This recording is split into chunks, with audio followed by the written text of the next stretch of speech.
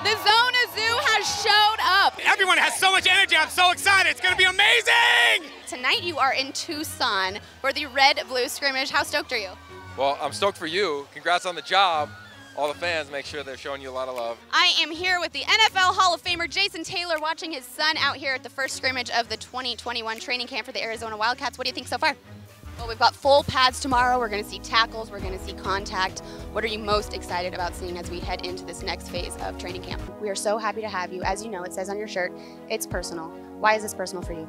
You know Coach Fish pretty well. What's something that he can do to make sure that he can help his team get there with his culture and how he's moving his program here at Arizona forward? And what does it mean having some support in the stands for you tonight like this? I mean, it feels good. All right, well, the next game tomorrow night, the home opener. What are you expecting to see in that crowd? I know that there's a lot of people planning to come out and they're ready to see these guys in person. I am more than ready, and as you know, it's personal.